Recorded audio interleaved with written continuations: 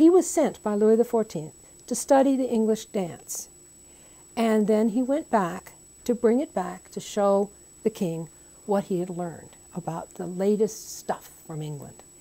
And he made a little manuscript, and he has several dances, and they're all dedicated to members of the court, with very, very appropriate dances selected for them. Christchurch bells for the king, of course, to flatter the king, and all this and this sort of stuff.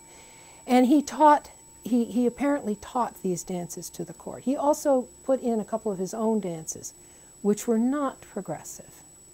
The dances that he taught, that he brought from England, were definitely the progressive dances. So he introduced the court to the English country dance, progressive dance. All long ways. They are long ways dances, the way we do, say, Christchurch bells, which is in his second manuscript. So we know that the court learned how to do from Lorin. I think the court quickly forgot, or they just decided this wasn't going to be much fun, because you don't see any more evidence. There are French books which carry some of the English country dance titles in them. So the English country dances were being done.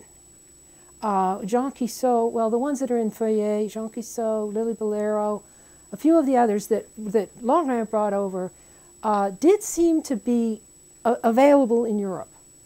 And they do show up in manuscripts, the tunes. You can find the tunes. You won't find the dances, but you can find the tunes. And then in the Feuillet book in 1700, I think, he's got a whole bunch of English country dances. So I shouldn't say the French forgot about them. The French did continue to do the English country dance, the long ways English country dance. But I don't think it took particularly, because it didn't last into the 18th century.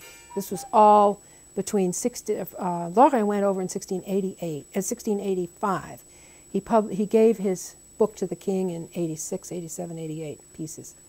So there was evidently an interest in what was going on in England in dance, in Europe, and in France, and in other countries too, I believe.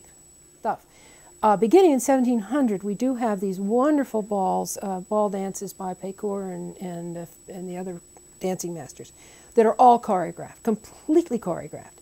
We do know from what was going on in the court with Louis XIV that they were doing completely choreographed ballets, absolutely incredible ballets.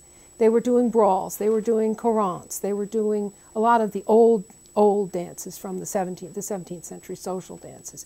But they were very hierarchical, and the king, the idea of the king standing second to anybody in a court is not going to happen.